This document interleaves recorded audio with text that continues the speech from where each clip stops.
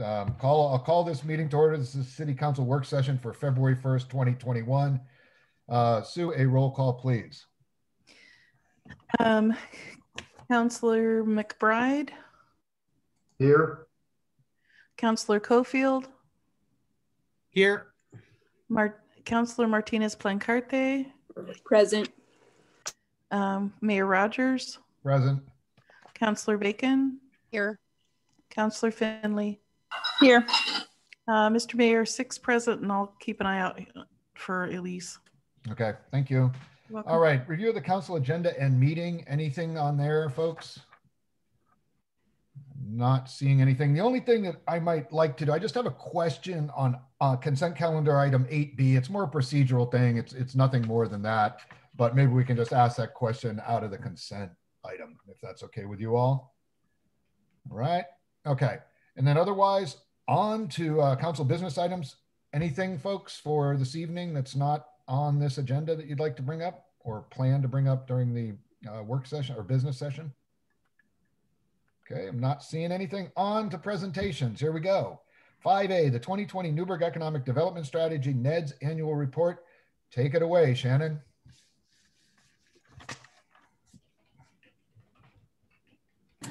There's so much to do when you start the whole sharing process, right? Good evening, City Council, Mayor, and City staff. This will be a fairly straightforward presentation of the report you received in advance, which is a summary of activity for the Newberg Economic Development Strategy process, actually through 2019 and 2020, wrapped into our 2020 annual report.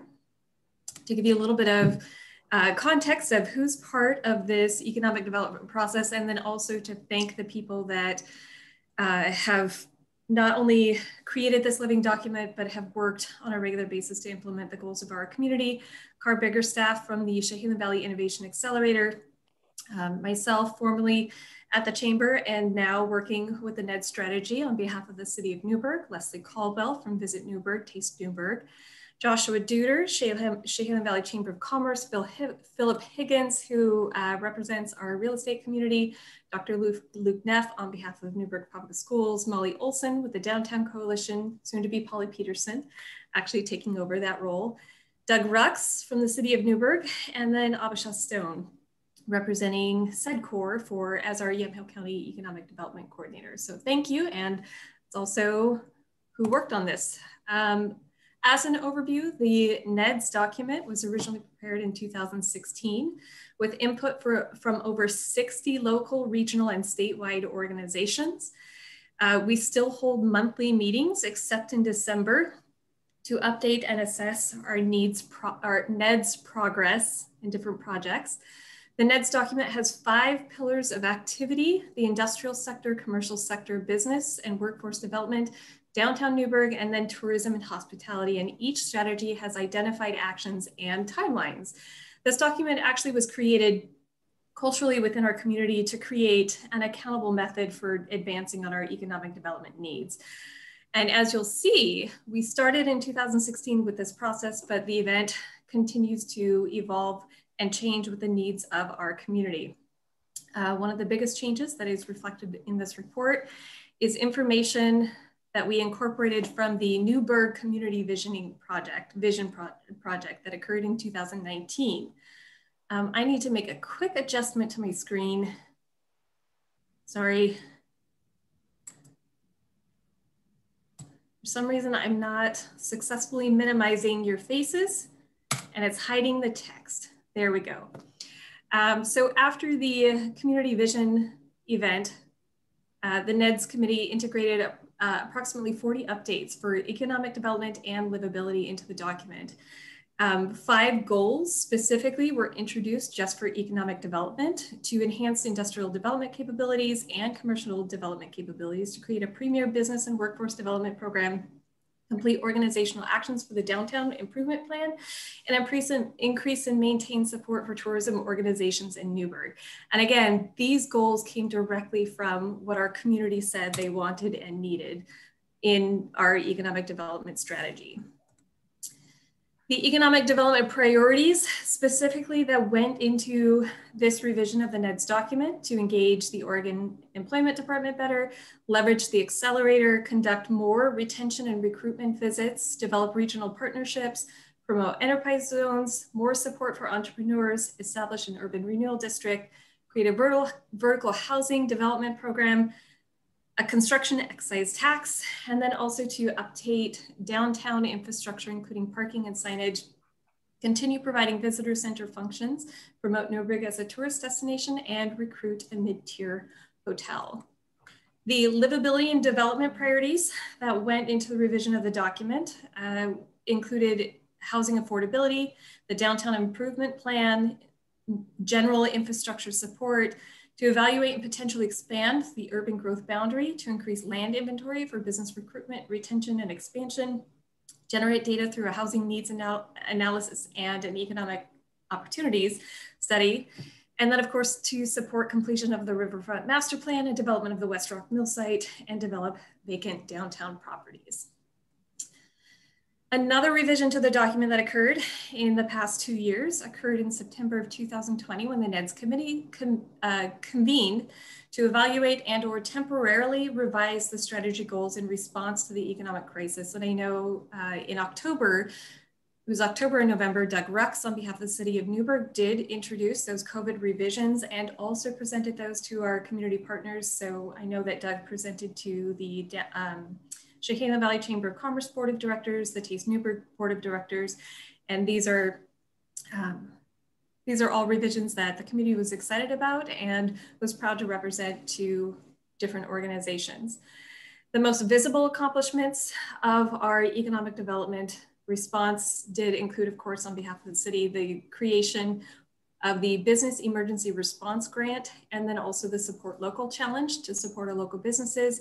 And then also another visible effect or outcome was the creation of the Economic Health Manager position at the City of Newberg to focus on economic recovery, funding opportunities, business liaison opportunities, and workforce development.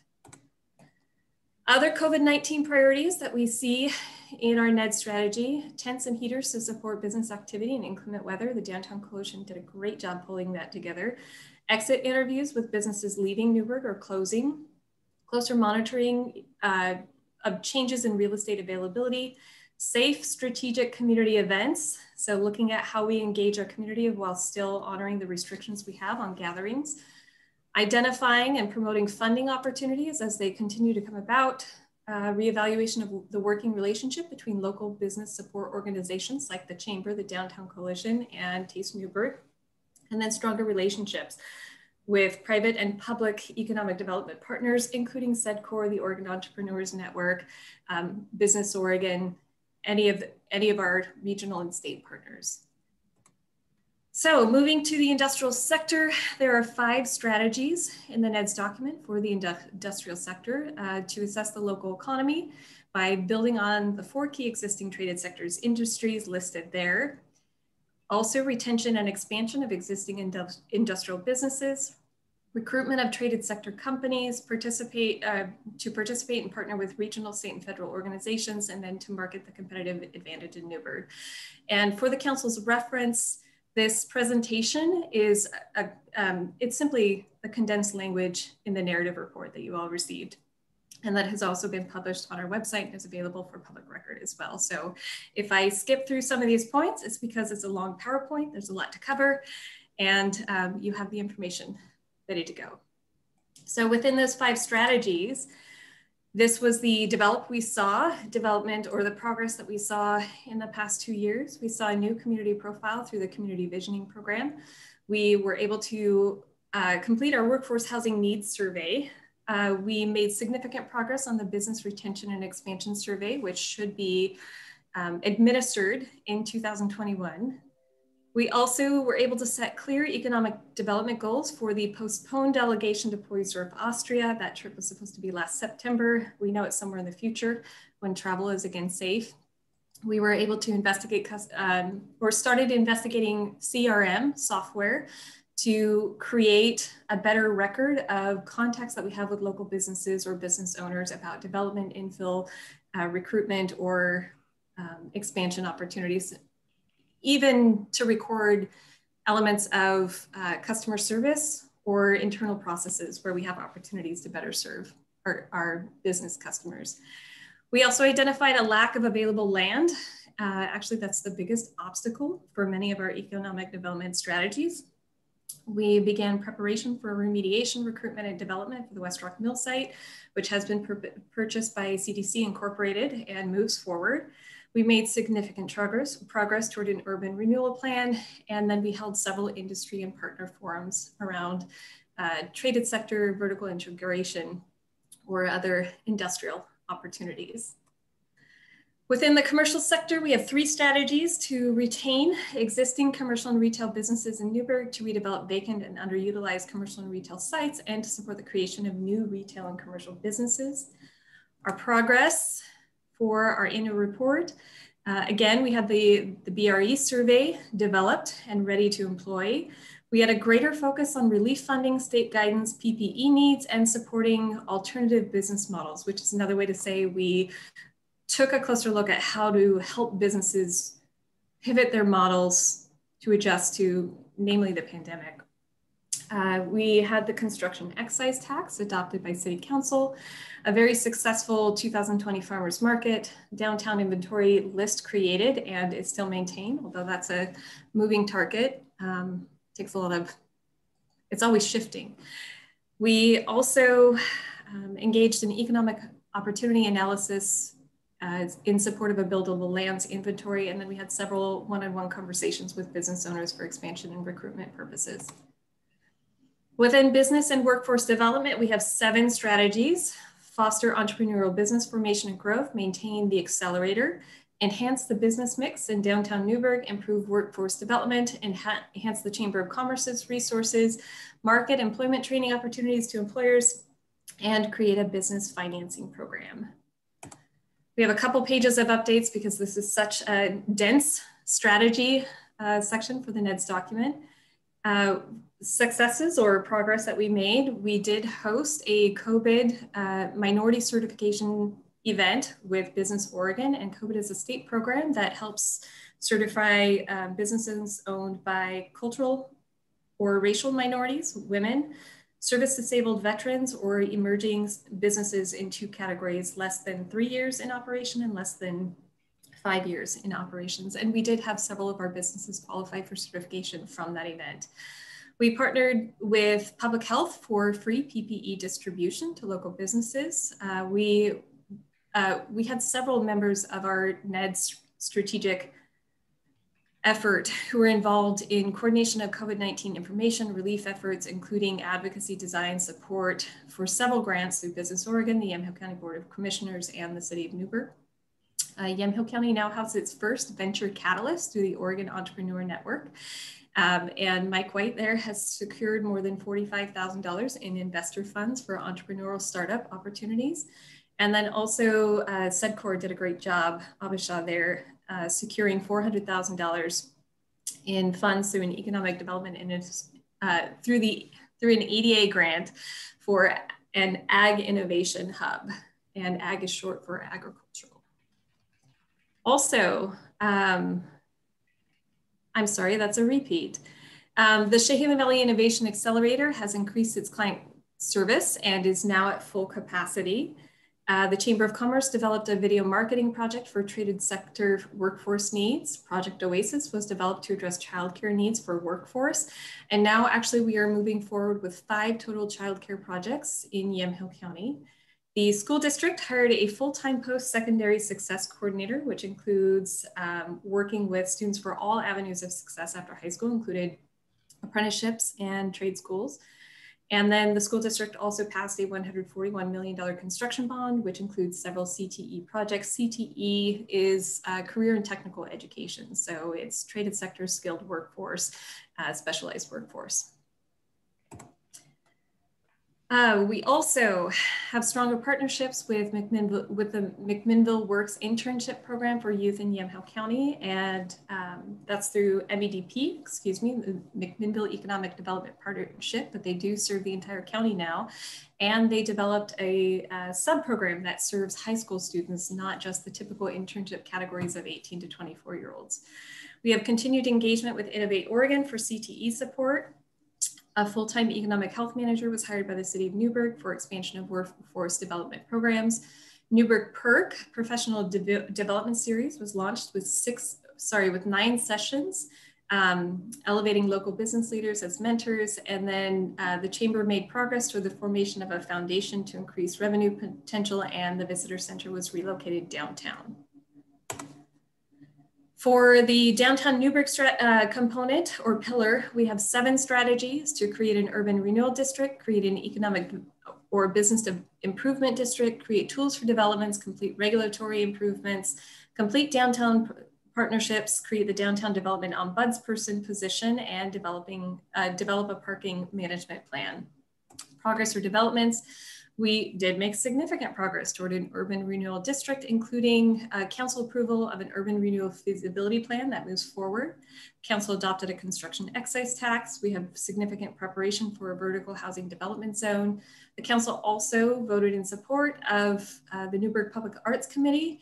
We do have delays in parking studies until traffic patterns reflect commerce, tourism events, and regular college traffic, because we've seen a significant disruption.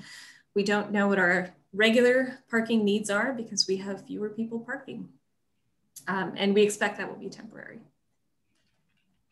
For tourism and hospitality, we have 4 strategies: to develop a vision for Newberg as a tourist destination, increase and maintain support for tourism organizations in Newberg, increase tourist and visitor counts in Newberg, and then continue the transient lodging tax program.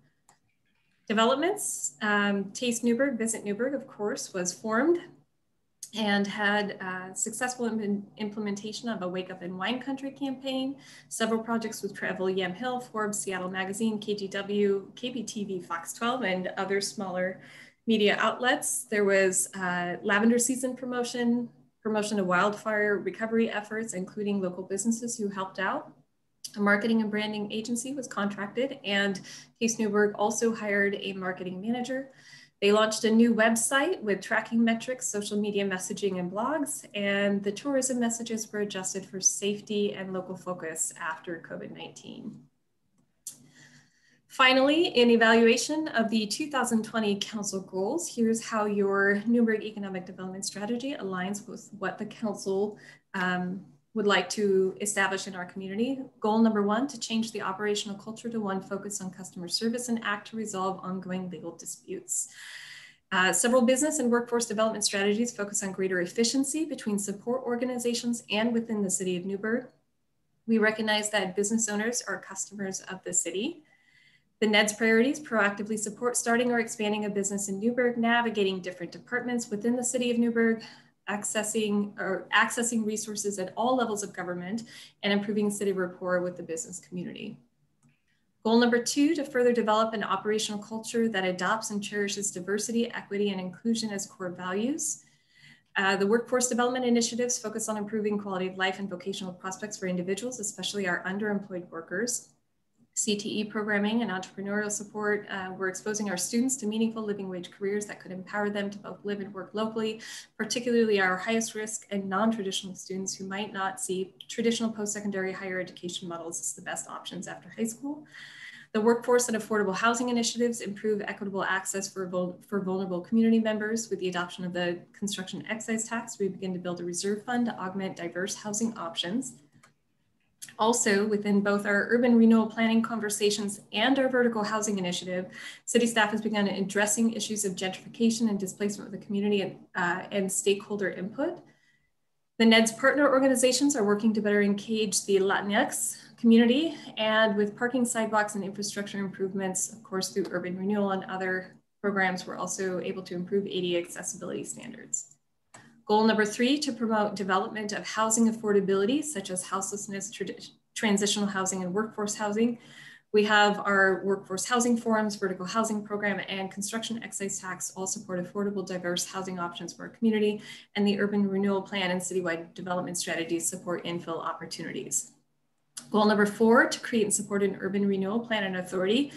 That was a specifically named goal for several of the NED strategies. So it's no surprise, development of an urban renewal plan is a significant priority in downtown Newberg improvement plan. Completion and implementation of the plan is expected to occur in 2021. I'm not saying it will be done in 2021, it won't, but it will move forward.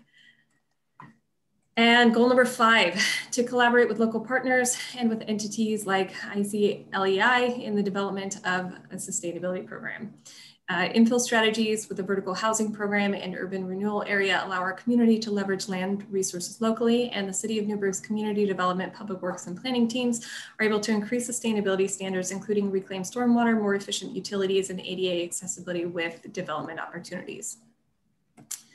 Finally, our 2021 NEDS goals, parking solutions for downtown Newberg, as we mentioned, reevaluation of the function of a visitor center and the working relationship between the Chamber, Taste Newberg, and the Downtown Coalition, a relaunch of tourism marketing post-COVID-19, the urban renewal plan finalized, adopted, and implementation begun, redevelopment of the West Rock Mill site, and implementation of the Waterfront Master Plan to increase industrial and commercial opportunities, entrepreneurial support, to continue identifying funding opportunities, and then workforce development around housing, childcare, retention, and recruitment.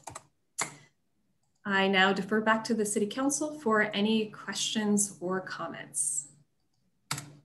All right, folks, you heard it. Questions or comments? And I can't necessarily see, so give me a hand raise. There's one, Stephanie, thank you. Yeah, I just want to say I really appreciated this, and it felt so thorough to me. And I particularly was really encouraged by how thorough you touched on each one of the council goals. That's really obviously what is important to us at the council. And I appreciate sort of paying attention to how the work sort of coincides with those goals. Because I know a lot of this work is often underappreciated and not as visible to the public as some other pieces of work that the city does. So I really appreciate all of this. In particular, I appreciate the DEI aspects and hitting several populations within that DEI instead of just focusing on either our Spanish-speaking community or our disability community, but sort of implementing it for everyone. So thank you very much. Thank you, Councillor Finley. Anyone else? Any other comments? Show me your hands. Okay. All right. I do not see any other. Oh, there we go, Mike. There you go. So as far as the traffic study goes, means I'm kind of new at this. Is there a plan in to think about how to maybe get more of the trucks off of the downtown corridor, and maybe make more of a requirement that unless they're actually delivering something downtown area to the businesses, what are we going to do to get them to maybe go on the bypass so that it reduces the trucks downtown? That's a great question. Is that part of your strategy? Or if not, I apologize. Thank you for that question, Councillor McBride. I appreciate it. The next step in the parking assessment is actually to do a parking assessment and to see what the challenges are for downtown parking and walkability and access to our downtown businesses.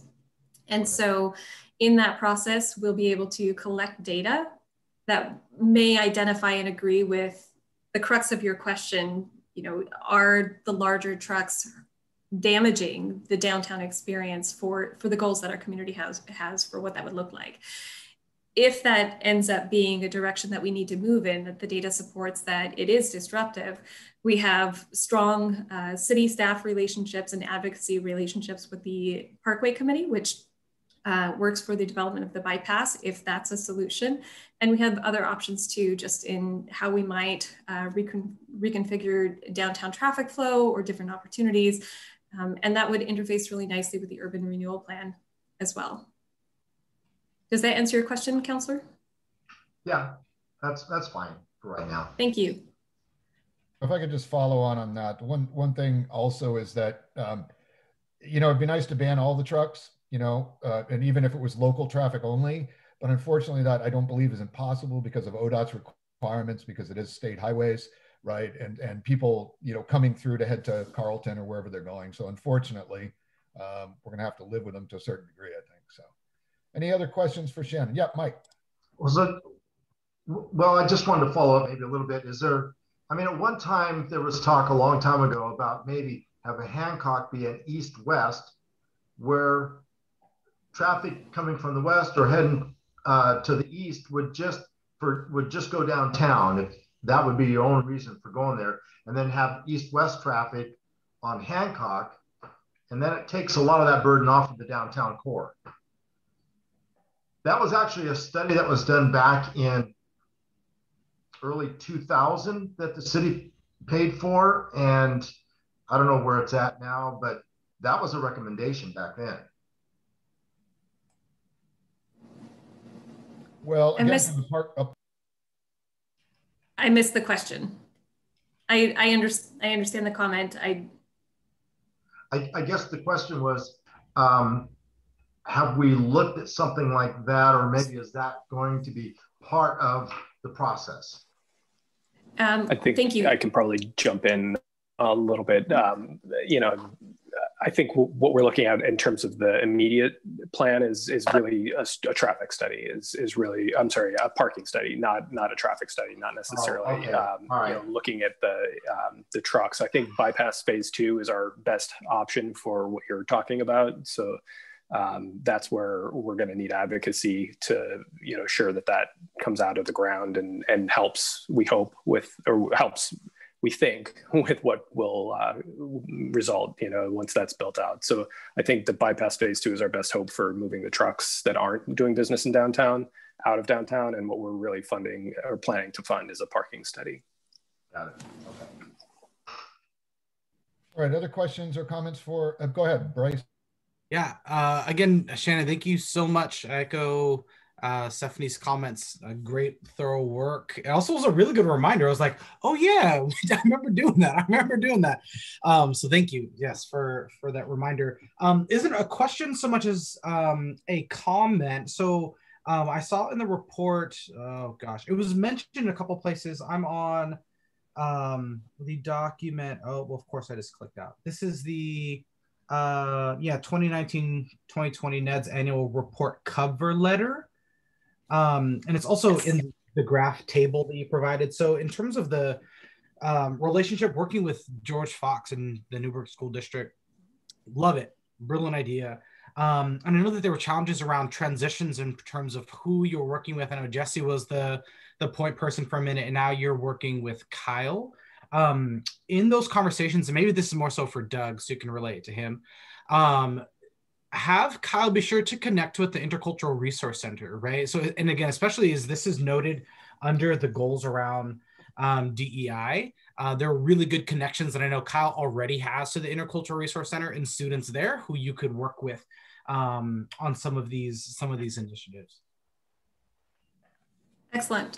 Thank you, Councillor Cofield. I made a note to file up. So we actually, even in the past 60 days, have 2 additional economic development representatives engaging with city and local organizations from the university. So we have Kyle Dickinson. Sean Daly is also working on business engagement and outreach. And then Sarah Reimers is working with city staff to engage George Fox alumni who are career people or business owners in the community to make sure that we have better communication and coordination of services. But thank you. Yeah, no, Sarah's good people. All right, other questions or comments, folks? Again, show of hands. Okay, I don't see any. 3, 2, 1. I don't see any. All right, Shannon, thank you very, very much. Good luck in all your future endeavors. All right. Next on our agenda, we've got youth presentation on committee changes. So here we go. I think Colin, is that you, and Sue and Dan, I believe. So yes, it is. Here we are. Sue, if you could pull up the presentation, I would be appreciative. Thank you. Okay, so this presentation is a continuation of the proposal that was put forth at the December 7th meeting of the City Council during the business session. So if you go to the next slide, please. Thank you. We're also taking feedback from the January 19th session, just some various input that was given at that point as well.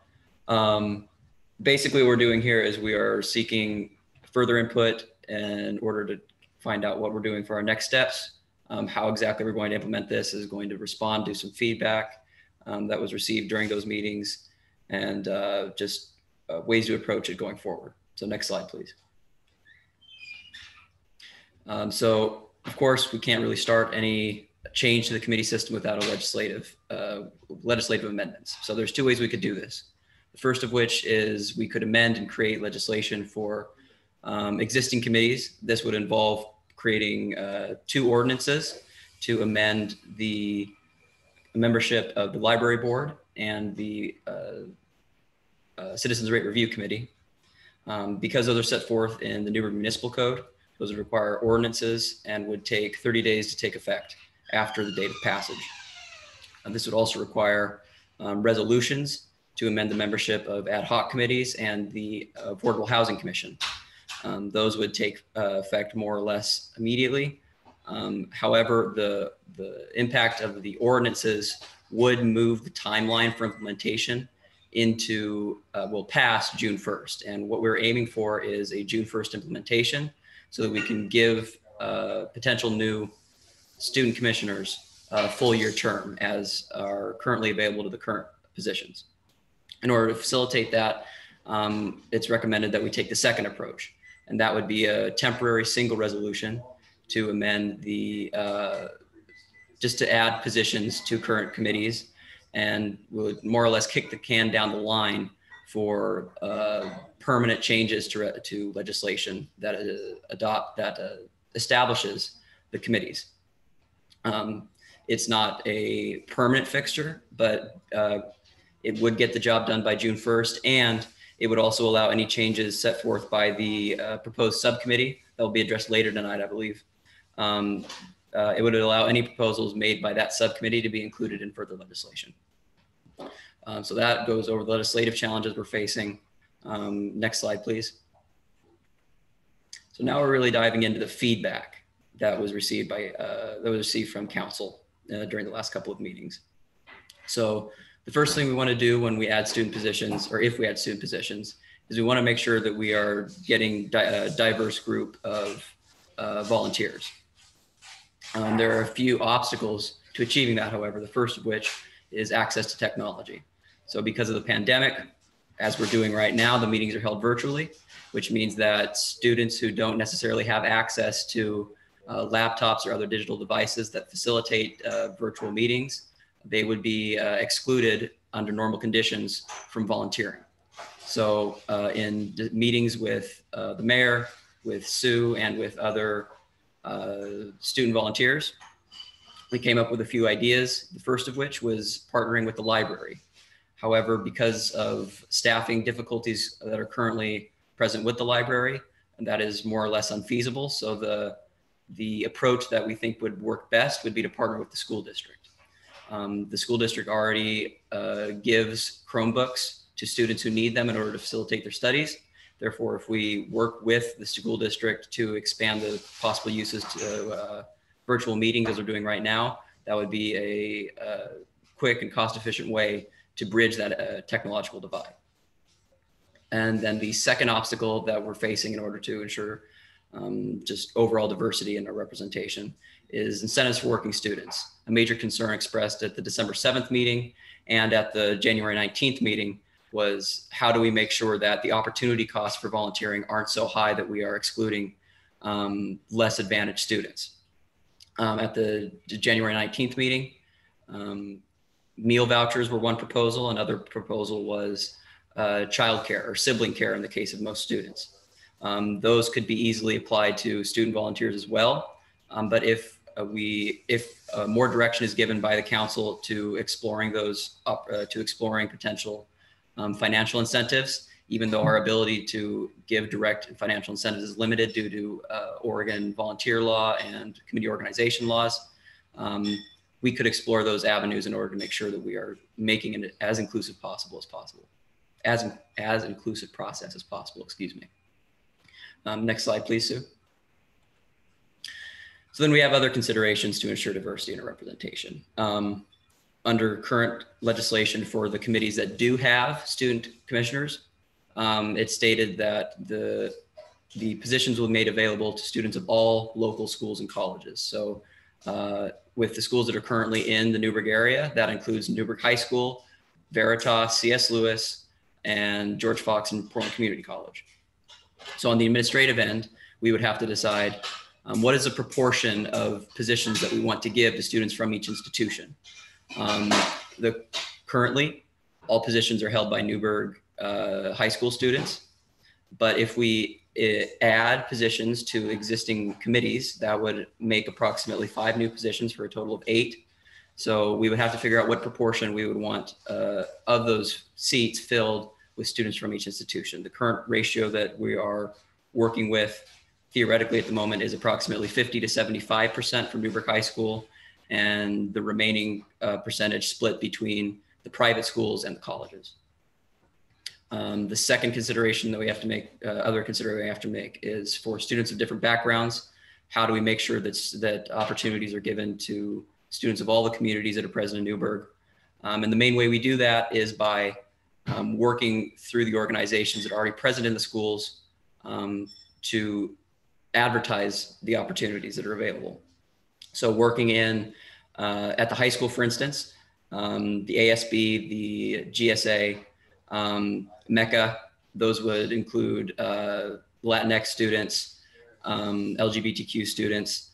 We're trying to find ways to make sure that we are trying to recruit students who have an interest in leadership or are a part of diverse communities, so that we can further strengthen the way that Newberg's legislative processes are aided by these volunteers. Students of different career paths at the December 7th meeting, concerns were brought up of, okay, if we add these positions, they are most likely going to be most attractive to students who are college bound. We want to make sure that we give plenty of opportunities to students who are career bound, however. How do we do that? Internships are likely the best way of accomplishing that. We would have to work with staff in order to figure out what can be the scope and breadth of these internships and how can we facilitate them either during the school year or throughout the entire year. It is an option, but we would need further direction from staff in order to figure out or order to pursue exactly how we're going to go about implementing these internships. And then the last other consideration is students on all committees. So if we set a proportion of students, if we set a proportion of positions which are made available to students of a given institution, Newberg High School, George Fox, Portland Community College, and those positions aren't filled by the designation that we make for it.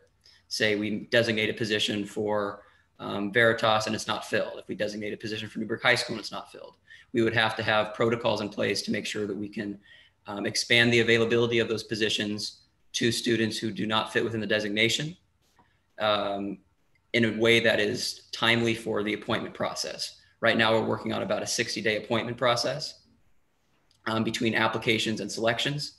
And we would have to make sure that we can shift gears quickly enough within that period to make sure that we can fill all the positions that are available. Another consideration we also have to make on this topic is that some positions are naturally more attractive than others. The Planning Commission, for example, meets monthly, whereas the Traffic Safety Commission, for example, meets quarterly. Ad hoc committees have varying terms and varying meeting dates. So the opportunity for engagement differs by committees, and therefore the interest that will be exhibited by prospective volunteers will likely differ as well. So we would have to implement some sort of system, perhaps a ranked choice application, where we say, or where we ask students to tell us which committee would you like to apply for first and foremost, and then if that position is filled, how can we make sure that all of our other opportunities are seized upon by prospective applicants. Next slide, please, Sue. And then the last slide, the last sort of administrative challenges we have to go over are incentives for student participation. So there are always going to be concerns when we try and expand volunteering opportunities that the positions won't be seized upon.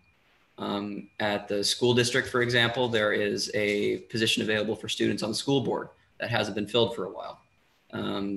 The ability of the city to fill student positions has been limited in the past due to a number of factors. And so we have to work both in terms of advertising and in terms of incentives in order to make sure that the positions are filled if we can make them more available. So we already have some intrinsic incentives in the volunteer system. So serving on committees obviously is a good point of interest for college resumes, for college applications for resumes. The experience you gain while volunteering is valuable to a number of different pursuits in other fields, excuse me.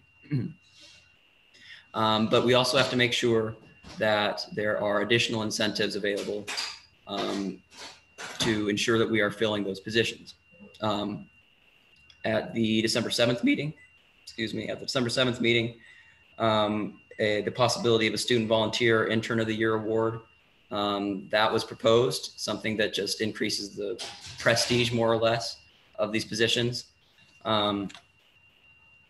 In short, we just need further direction from the council in order to figure out what incentives should we pursue and how should we go about pursuing them in order to further market these positions and make them attractive to potential applicants.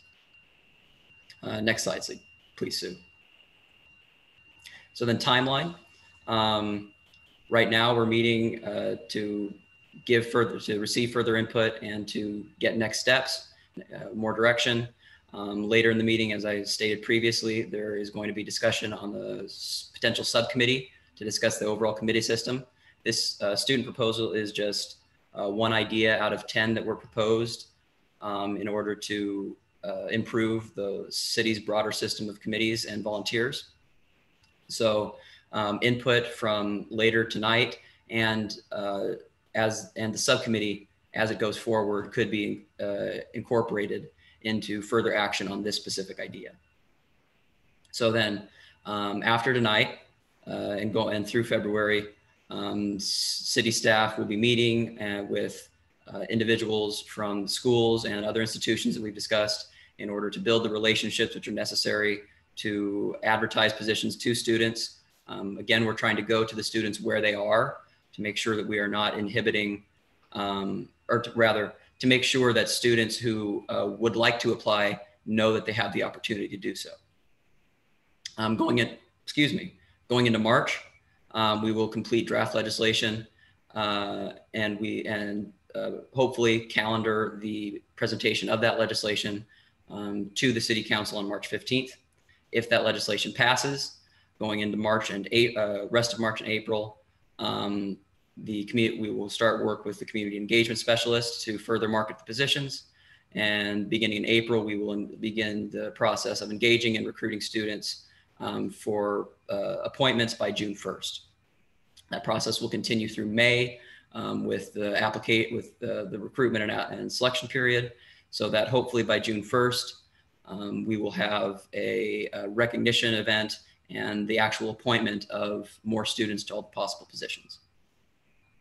We already discussed this in the December 7th meeting, but as a matter of clarity, council goals. This meets goals 1, 2, and 5. So customer service, ongoing legal disputes, increasing the representation of Newberg's system of committees will improve the ability of the city to meet customers, to meet the needs of the city's residents. Number 2, diversity, equity, inclusion. Obviously, increasing the availability of positions to students of diverse backgrounds and younger voices on the committee, in the committee system will increase the diversity and representation that we see in our committee system and in our legislation that has moved through that system. And then number 5, sustainability. It's not necessarily environmental, but making sure that we have a number of young leaders in the community who are capable of facilitating action as time goes forward will lead to the human sustainability of the city.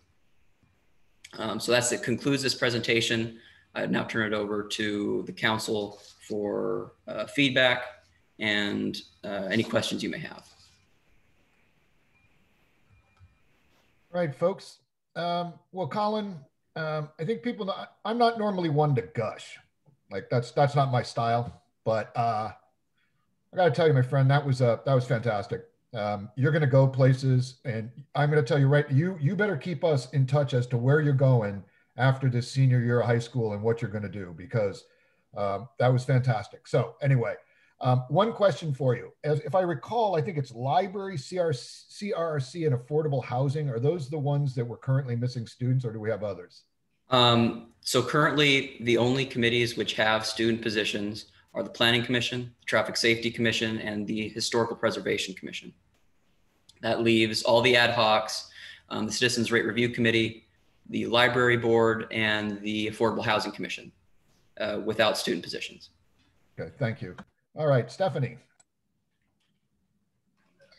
The mayor beat me to it, but this is amazing. This really is a lot of work, and it was really impressive. And so thank you for doing this, because this is sort of a dream come true that you put a whole bunch of work into, and we didn't have to. So I'm really excited about this. And I know people have probably already all heard this, but I first started being interested in city government when I was in high school, and I was an intern for the city of Hood River, and it ended up being a job for me while I was in college. So I think this is really something that gives back to our community in ways that we don't often see, and also is a way for us to get a lot out of what the community has to offer. So thank you so much for doing this.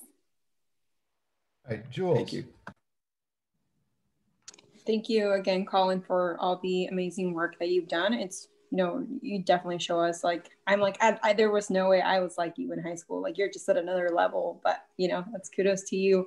The one thing that, you know, you asked us about suggestions, for example, for like a monetary stipend or something like that. Dan, and maybe this is more of a question for you, but besides like food, is the city in any way able to provide like, I don't know, like $5 Dutch gift cards or anything like that? That's not like a huge, you know, amount, but something a little bit more minimal, or raffle like a, you know, a card here or there to a local business or so.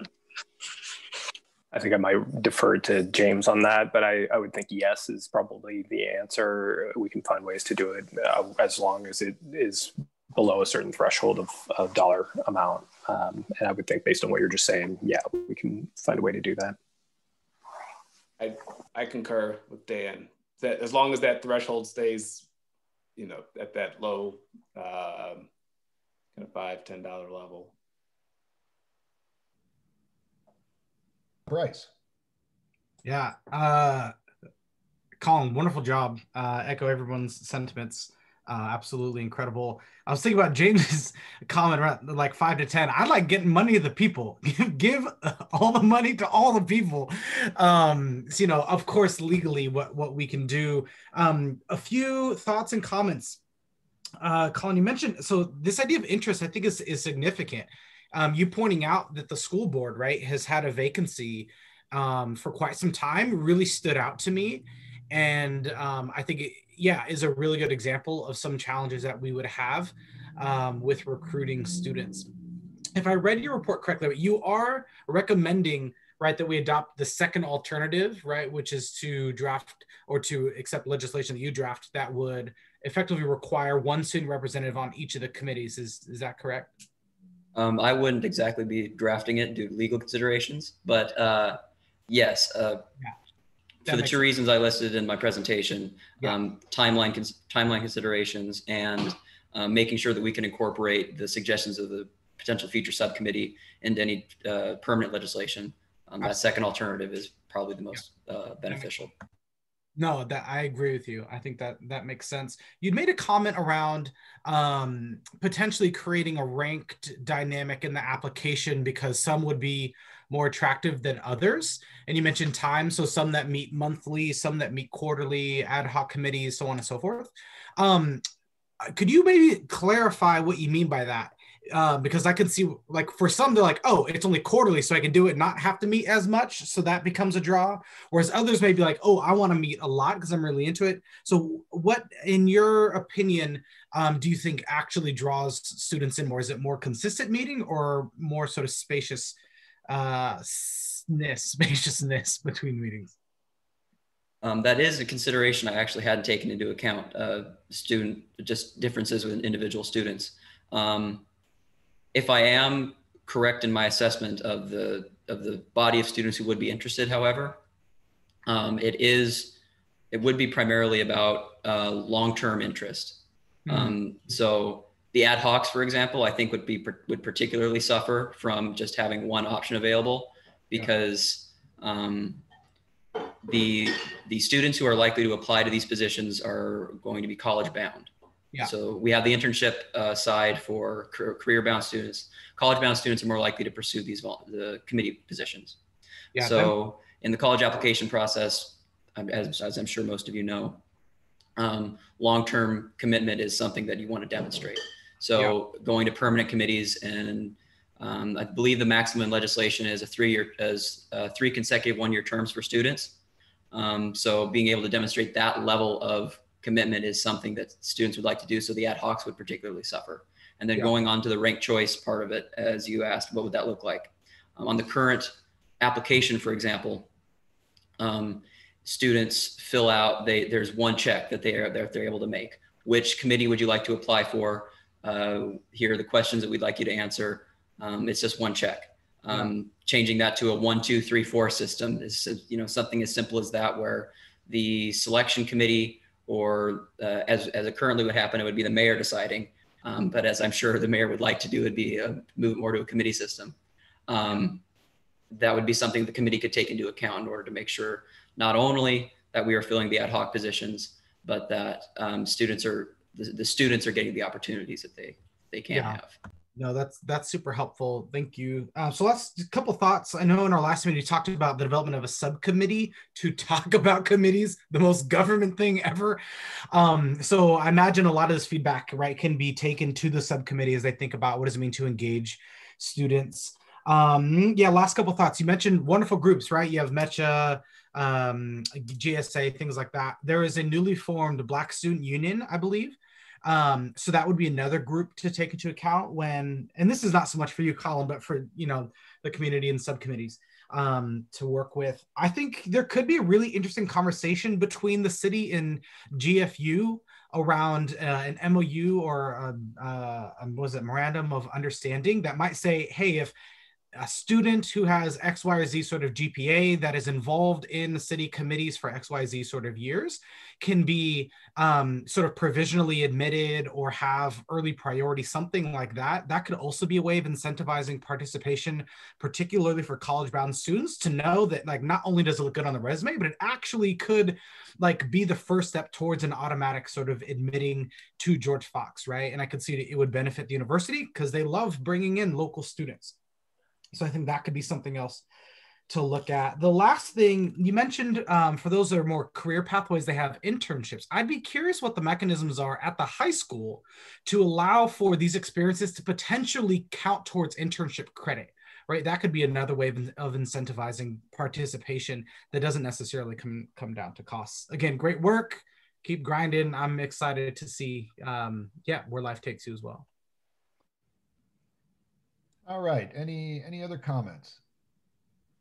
All right. Seeing none. All right, Colin. Well, you have spurred us into reviewing not just youth participation, but the entire committee structure, which, as you know, we will be making the subcommittee to study committees, as Bryce eloquently pointed out, during the business session this evening. So again, thank you so tremendously much.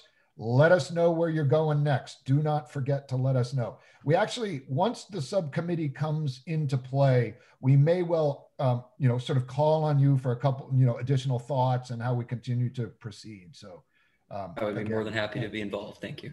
Awesome. Well, thank you. Thank you so much. Rick, can I say one last thing real Sure. quick?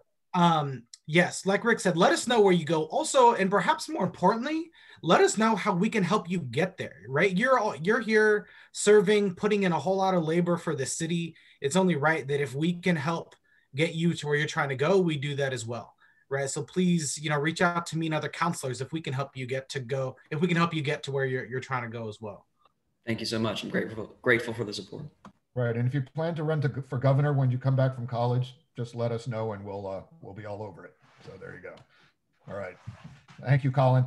All right, folks. Otherwise, let's see. Let's adjourn the work session and reconvene the business session at 7:05, if that'll work for y'all. We'll see. We are ready. If you are ready. I am ready. Councilor McBride. All right. Here. There he is. Councilor Cofield. Hey there. Councilor Yardell Holloman. Here. Councilor Martinez Plancarte. Here. Mayor Rogers. Present. Councilor Bacon. Here. Councilor Finn. Here. Mr. Mayor, all present. Thank you very much. All right, the Pledge of Allegiance, please. All right, I pledge allegiance to the flag of the United States of America and to the republic for which it stands, one nation, under God, indivisible, with liberty and justice for all. Okay, thank you. So without further ado, let's move into the city manager's report. Good evening, Dan. Oh, before we start that, this is now Dan's anniversary month, 1 year with the city of Newberg. So thank you, Dan. You've survived 1 year. Thank you. Thank you. Thank you. Thank you. Yeah, and I'm end of the month is my anniversary, so I feel like I still got a month. So we don't want to jinx it yet. Yeah, don't jinx it. No, I actually experienced what part of the report is experiencing something that I have not really experienced, unfortunately, since I got here, mainly because of COVID. And we just wanted to provide an update that the department heads and I attended a conference. We actually had an educational opportunity, and it was one of those things I didn't realize how much I was missing out, and kind of being able to geek out on local government stuff was really nice for us. So we attended the Strategic Government Resources, or SGR, Servant Leadership Conference, which is an annual conference that the folks at SGR put on, focused on servant leadership as a philosophy and really trying to embed that in local government and folks who serve communities. And so 2-day events highlighted by a lot of really great speakers, but highlighted by former Secretary of Defense and General James Mattis, and him talking about his book, his experiences on the battlefield and how they relate to leadership and those kinds of things. And so we'd done the read of the book ahead of time, and we're able to kind of go through a couple days worth of his presentation along with all the others. And so just wanted to kind of talk really briefly about what they talked about, because again, I think I was starved for intellectual content, but also a little bit of fill in the bucket of servant leadership, really, and thinking about how important that is as a concept for local government leaders. So some of the speakers, just a quick roundup of what they talked about: the importance of relationships, and really at the organizational level and the community level, how important it is to build relationships well in advance of needing them. You build your network before you need it, because it's too late when you need it to build it.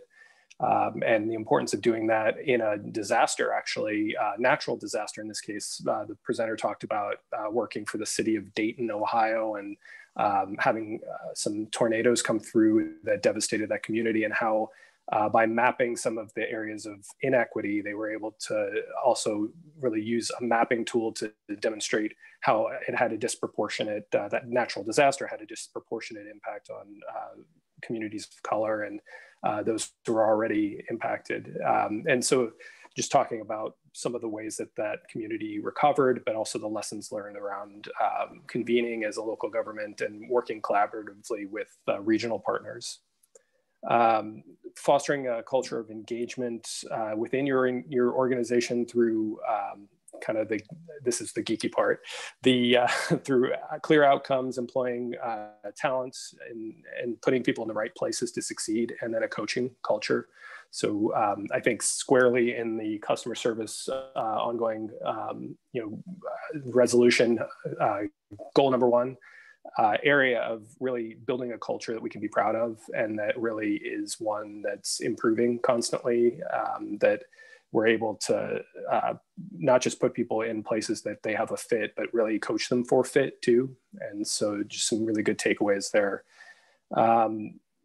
The importance of caring for communities' emotional infrastructure. And this one's a little bit interesting, and I'm kind of looking for cringing on your faces, but it's the idea of building something where you can build infrastructure like a road or a bridge or something like that, but you don't always think about how people use it or what they feel when they're using it, but also the idea that it's important to think about those spaces for people to gather and to have actual community rather than just paving streets or doing the things that we really need to do, but also balancing that, I guess, with the emotional needs of our community as well. So a little bit out of the box for some folks, but it was just really interesting presentation there as well. We talked about focusing on building trust and transforming hearts of the folks in the community that you're engaging with. Again, kind of back to that idea of relationship building, but relationship building with the goal of peacemaking and positive role modeling and modeling within the organization, internally and externally. So, sort of talk about the ideas of, you get the behaviors you support.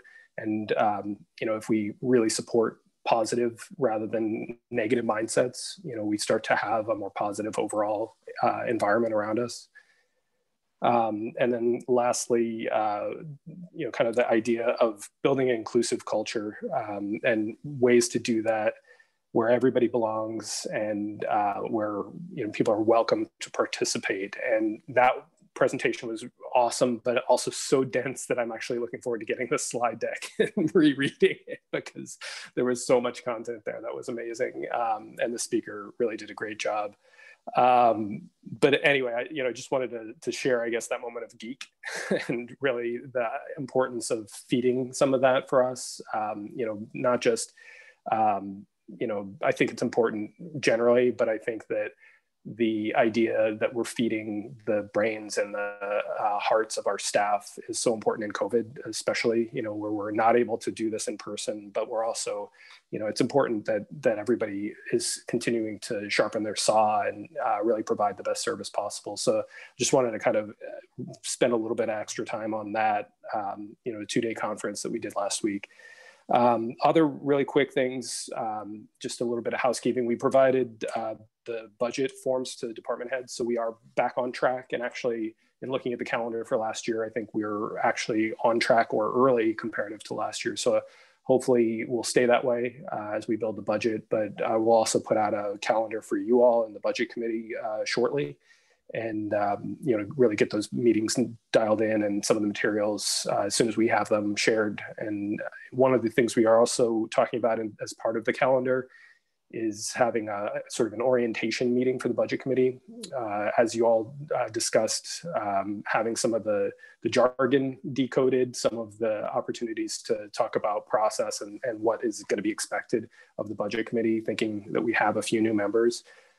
Take the opportunity before we really dive into the actual budget presentations with the committee as a whole.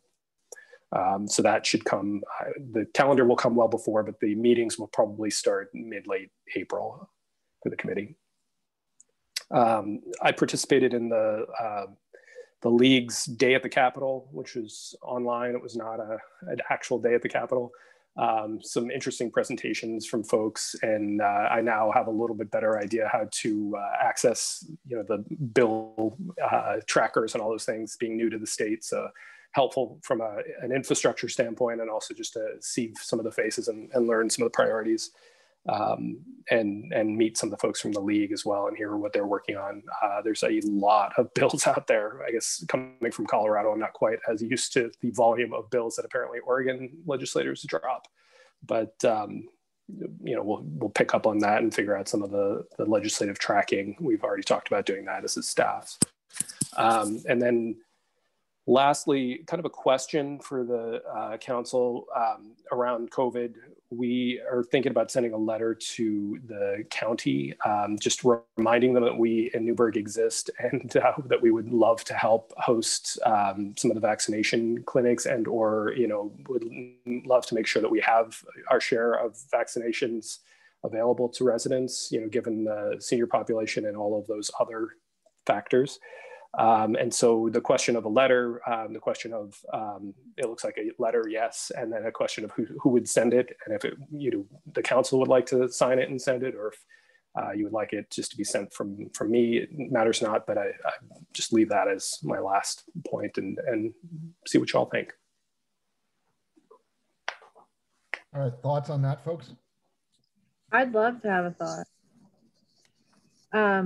So on the vaccine pod thought, so Lindsay Manfrin, HHS director, has done really, she's done an incredible job. Huge kudos for her of setting up pods throughout the county. And Providence is the main pod for Newberg. So that I have been quiet about because to be quite fair, we have not had vaccine.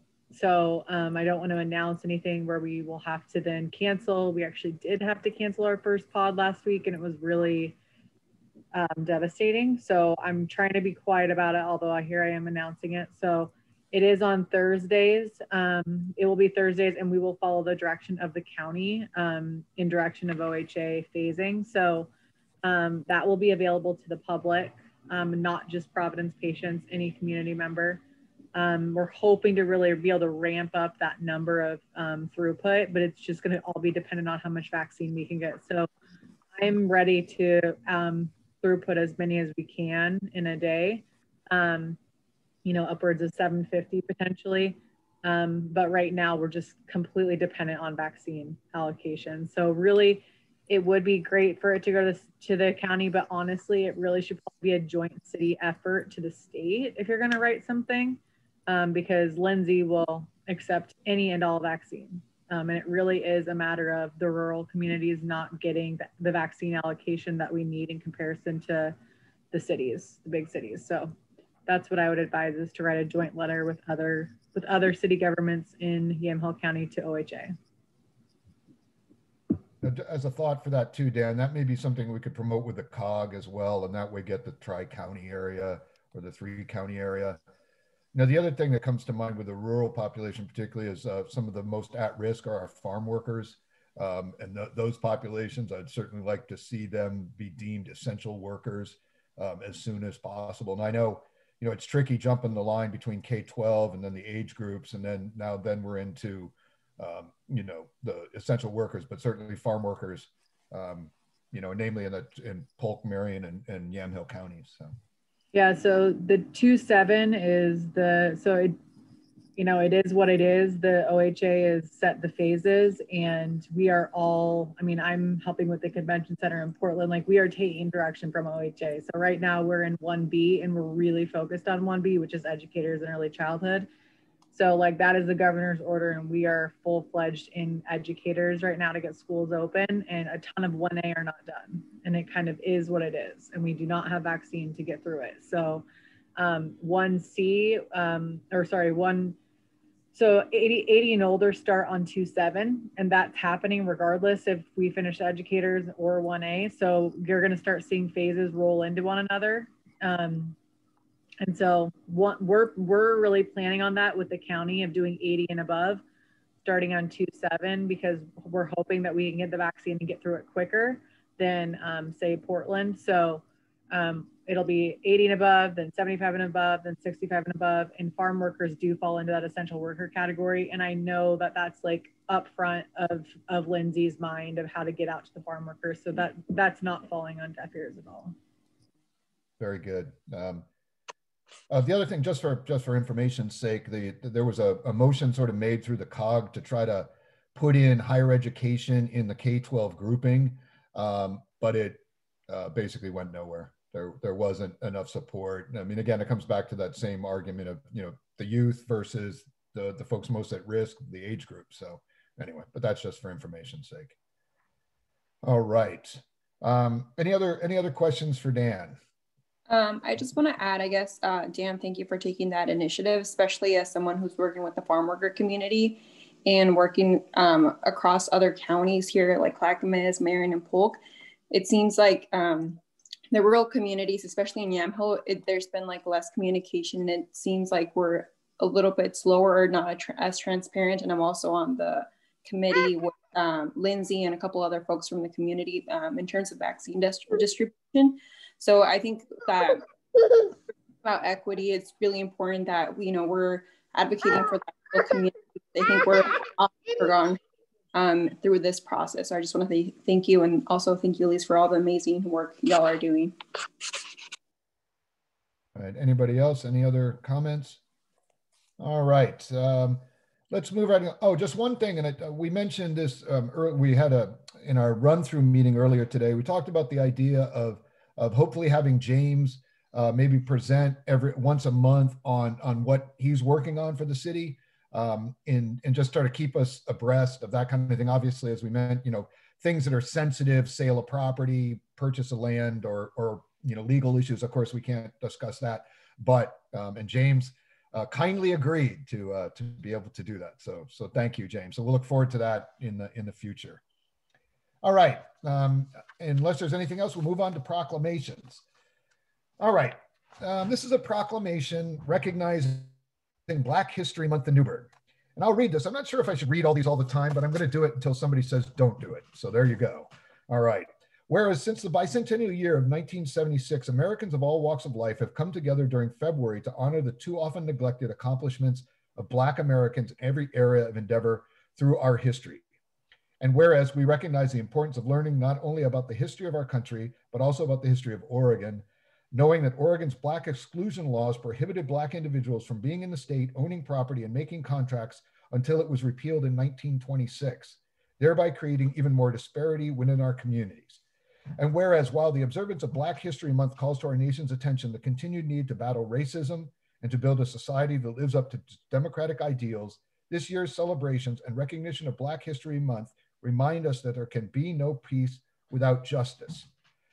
And whereas this year's Black History Month comes in the wake of a summer marked by historical protests for a more equitable society, calls for police reform and recognition of how history and privilege has impacted us all, and whereas this Black History Month, we are reminded it is not enough to not be racist, but rather we must work to be anti-racist. And whereas the city of Newberg is proud to honor the history, contributions, and achievements of Black members of our community throughout our state and nation. Now, therefore, in recognition of Black individuals, past and present, in our community, the Mayor and City Council of Newberg do hereby proclaim February 2021 as Black History Month, and encourage all residents to celebrate the diverse heritage and culture, learn about the contributions of Black Oregonians and Americans, and continue to the effort to create a world that is more just, peaceful, and prosperous for all. That is the proclamation. So I don't know that we necessarily need to vote to approve, but thumbs up or something would probably be good. There we go. There we go. We got it. All right. Thank you all. All right, now moving right along. Committee appointments, the RCA subcommittee formation, committee system review. Sue, are you going to take this, or did you want me to? You may go ahead. I think I spelled the motion out there. Okay, let me find it. Okay, and this is per your RCA. Let's see, recommendation. Where's your? Okay, the council's asked to ratify my motion, the mayor's recommendation to form a council subcommittee of Mayor Rick Rogers, council president Stephanie Finley, and Councilor Denise Bacon for a term of February to September to review the city's committee system and make recommendations to the council for adoption at a future date. So that is the proposed That is the proposed action. So if you all are in favor, I would entertain a motion.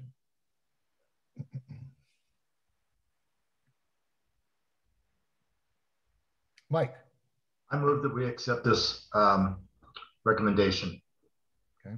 Do we have a second? Second. Second from Elise. Any further discussion? Okay, hearing none. All in favor signify by raising your left hand. Okay, all right, that is passed. Thank you all very much. All right, and we'll get together, figure out, these will be public meetings, so we will make sure that they're announced and all that, and we'll get going. Colin's got us on a timeline, so we're gonna have to go to work. So there you go. All right, next item, public comments. And this one, again, you're gonna hear me read a lot, but I'm gonna read this one too. And this is more for the public than for all of you. You should have received this this afternoon. So this is from Robert Suppy. To the Newberg City Council, I would like to raise an issue to the mayor and the 4 members of the city council who were present at the 12/21 meeting. As you may recall, at that meeting, you unanimously approved the resolution to award the city attorney services contract. In the resolution's resolved section was the following item. Number 4, the contract is attached as Exhibit A. Tonight, I would like to ask those council members to approve the resolution on what basis they approved this item, which was clearly false. As I stated in written testimony delivered well before the council designated deadline, the contract was not, in fact, attached as claimed in item 4. Subsequent communications with the city manager and with the mayor have revealed that the council did not even exist at the time that the council approved it with this resolution.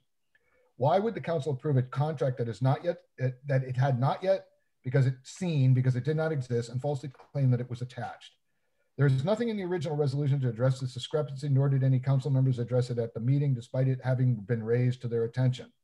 While there's a vague statement about trade secrets, it specifically referred to the rates and not to the contract. The contract, had it existed at the time, could have been attached with the rates redacted. The resolution also makes no mention of excluding either based on the trade secrets claim. Does the council consider it appropriate to approve a resolution with a resolves item that falsely claims to have a contract attached when the contract neither exists nor was attached? I wouldn't have thought so, but 5 of you apparently considered it acceptable. This is a very great concern to me. Secondly, as I noted in my written testimony, I think that the claim of trade secrets is questionable and does not justify the lack of disclosure without further argument under the ORS mentioned. I'm very surprised that the council felt that this warranted no comment at all. I'd be very curious to hear what legal opinion the city attorney provided to the council on this issue, but no better than to expect a response to that. Thank you for consideration of my comments, Robert Suppy, on February 1st, 2021. Okay, so thank you, Mr. Suppy. Thank you for the comments.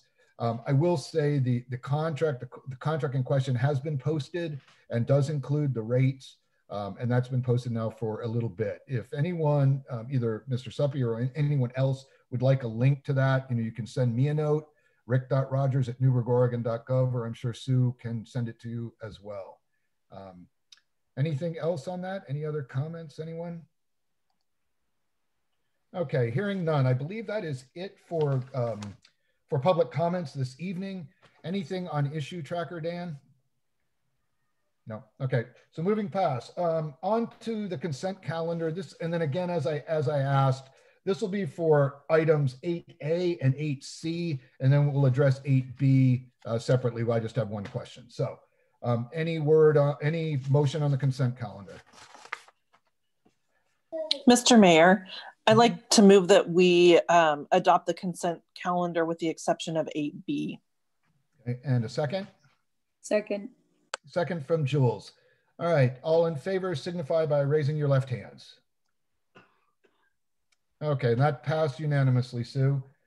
All right, so on the question of resolution 2021-3716, my only question, and I guess probably for Dan, is on this, it's over the projected budget amount, but I understand that it will be taken up by contingency for wastewater.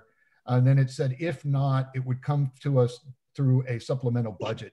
I guess I just trying to understand the procedure as to how that works or why it goes to either contingency or to the supplemental budget. Is the question like the order, or is the question just like the overage and the process to pay? The process, if you do have something like this when it is an overage, to a budget line item, and how that works. Yeah, I think, you know, this one, if I recall, this was, you know, we had essentially had an estimate that was lower and it exceeds the planned budget, you know, so I think that there is essentially some savings that will come from another project that was overestimated and came in under. And so I think that, you know, that will be the reconciliation that would be preferable within the departmental budget rather than, you know, having to approve a supplemental, you know, that it all fits within that allocation of the type of expenditure and to that specific department. So I think does that make sense as the optimal resolution? And I guess Karin can answer if there's a more detailed, I don't know if that answered it or not. Sorry, that works for me. I was just trying to figure out more of the process than anything else. Yeah, I mean, I think ideally we try to take it from that, you know, that same department, that same line item or group, if you will, of line items. So it's, you know, you're not taking personnel and moving it into, you know, operations or those kinds of things, but, you know, trying to make sure that you've got, you know, we do the survey of the department. Are there savings that we can use to balance this? And if not, then you probably need a supplemental because you've exceeded your allocation, your appropriation. Okay, great. Thank you. All right, that's all I needed. So thank you. I appreciate that. Okay. Yep. All right. With that, would someone like to make a motion to approve Resolution 2021-3716? Mike. I have a question. Can I ask a question before we Sure. to do that? Is this the right time? Okay, so Dan, I was just wondering, is this, we're building a bigger storage area for the sawdust that works into that. Is that correct? And if so, how long this extension, how long is that going to put us like into the future? I mean, is it going to be satisfactory for 10 years down the road, 15 years down the road? Or we're looking at 7 or 8 years? And where are we at right now with our current capacity? Is it almost exhausted? Let me have, looks like Karin was promoted and maybe she'd be better to answer the technical detail on that, if that's all right. Okay, sure. Good evening. Yeah, right now the existing sawdust bays are at capacity and have been for a while. We move things around as much as possible out there. These additional 4 bays will get us out to at least the next 20 years is the goal with these 4 bays. Okay. Great. All right. Thank you, Karin. Any other questions or comments, folks? All right. I will accept a motion for Resolution 2021-3716. Mr. Mayor, I'd like to move that we adopt resolution number 2021-3716. Okay, and second from Denise. All right, any further discussion? All right, all in favor signify by raising your left hands. All right, that looks unanimous, Sue, so thank you all. All right, moving on to council business. All right, item 9A, we've got Happy Birthday Traffic Safety Commission. And I believe Mr. Tony Roos is on the line.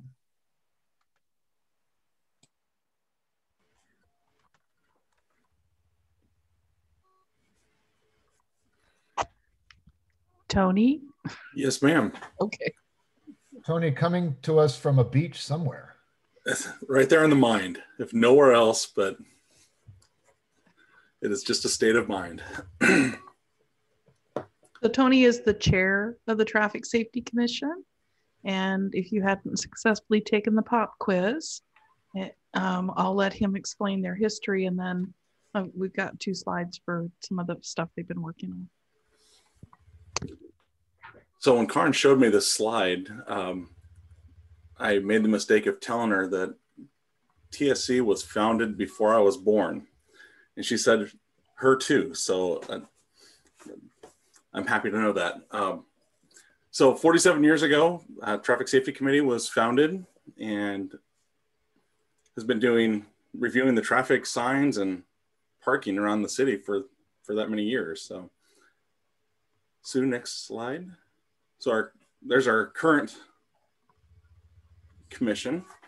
I took over from Carl Berkey, big shoes to fill. He was very, very wise, and it's a great group of guys and gals to work with on the committee. It is really fun. This is my first committee. I serve on a few different boards, American Public Works Association. And this is the first one I've ever served on that has a student commissioner. So it's fantastic to have a young high school student on the board with us. It's a completely different point of view. Even though I wasn't born when Traffic Safety Committee was founded, Casper has a completely different outlook on things than I do at born in 75. So our current issues in front of us today, I think that's the next slide. Oh, there's last year's accomplishments. So formalized reporting for traffic issues. Karin and city staff are great in putting that together and putting that on the website. And it's the same as similar to your issues bin. It's something we can go back to, and we do go back to every meeting that we're meeting quarterly to review and just see how progress is going, refining the process. Since we only meet quarterly, staff is able to make decisions on limited decisions, start the ball rolling with some fixes that we think are pretty straightforward, and brings it back to us for final ratification. So it's all been working really well through the issues tracking. 6th and River, make it safer, more line with drivers. I think that's a 4-way stop now. The current one we're revisiting is the right in or the right out only movement at Sheridan and College. So that's in front of us right now. We're working that issue because people seem to ignore it. And then we have created a list of our top worst intersections in the city. And at our next meeting, ODOT is going to come and talk to us about those intersections. So those include 219 and Everest on the backside of the Wilco there, or Winco, or what used to be the Wilco, now is Grocery Outlet. The intersection at 240 in Illinois Main Street, that kind of 6-way intersection that seems to forever having crashes. And then the aforementioned Sheridan and College are our top 3. And then inside the city, our worst one that we've identified is the intersection of Villa and Mountaintop, a side distance. So we're tracking them, trying to think of ideas and challenging staff to come up with ideas to do some low budget fixes to increase sight distance or whatever we can do, and then pushing on ODOT to fund the really expensive ones. So that's it for traffic safety. Thank you for having us tonight. All right. Well, thank you. And you know, happy birthday to the Traffic Safety Commission. And thank you for all you do. Sue, is it possible to put the names of the committee members back up on the thing? We'll just like to always read them out for the people that are volunteering to do this stuff.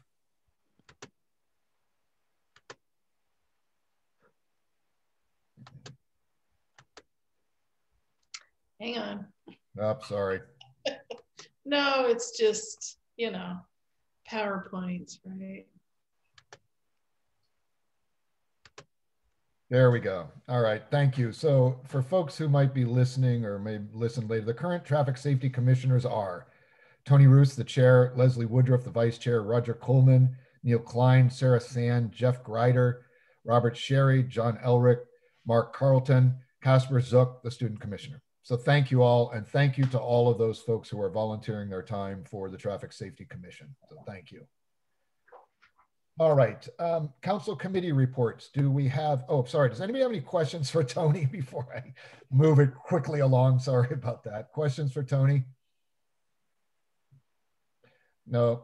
Again, Tony, thank you so much. And do get to that beach one day, you know, not just in your mind, but just keep reading this book. Rick or Dan, is that the one you were reading? It's a fantastic book. Call Sign Chaos. Oh, right. Nice. Call Sign Chaos. All right. Put that on my reading list. All right. Okay. So thank you, Tony. Thanks so much. All right. Moving on. Council committee reports. Do we have anything to report out, folks? Elise, sorry.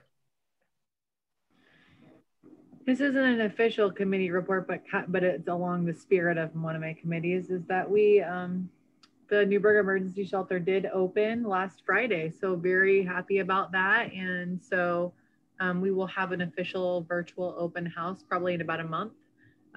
with key stakeholders that will be invited to do walkthroughs, and I'll make sure that the city council all gets an invite for that. So it's going great. Have had a couple hiccups, but to be expected.